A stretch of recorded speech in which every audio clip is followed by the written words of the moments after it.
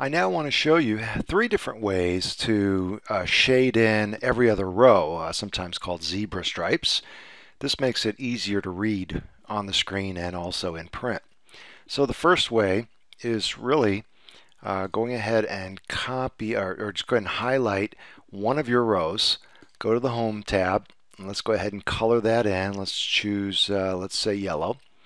And then here's what we're going to do. We're going to go ahead and now highlight the yellow one and the white one that comes right after it. Select copy. Then I'm going to highlight the remainder of the data. I'm going to scroll down here, hold the shift key, and highlight all the way till the end. Then under paste, we're going to go to paste special, and we're going to paste just the formatting. Now when I hit OK, those two rows, the formats in those two rows get copied all the way down. That's one way to do it. It does get a little bit easier. I'm going to undo what I just did. A second way to do this is by using conditional formatting. So first we're going to go ahead and highlight all of our data. I'm holding Control-Shift-8. Then we're going to click on conditional formatting. We're going to click on a new rule, and we're going to use a formula to determine which cells to format. And that formula is in the program. I'm just going to go ahead and copy and paste it here.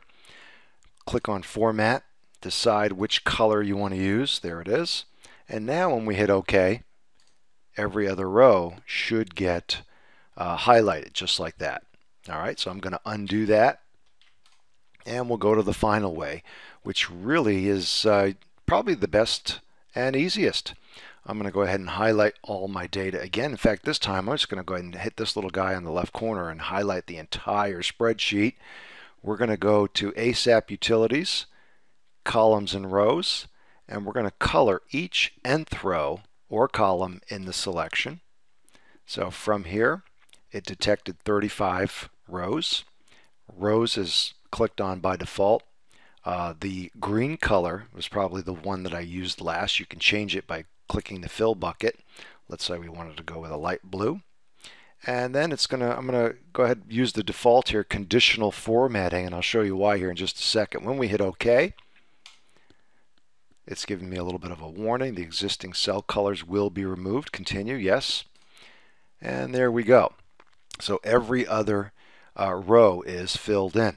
Now the reason why we wanted to go with conditional formatting rather than just standard cell colors is because anytime I move this data around, let's just say I sort the data by race, okay, it'll always continue to shade every other row even though the data moves around. You can see now I'm going to sort by Q1 homework. Every other row continues to be shaded as it should be. As I scroll down, you'll see this is going to be true across the entire spreadsheet even when I add new data. So those are three different ways to add zebra stripes to your data.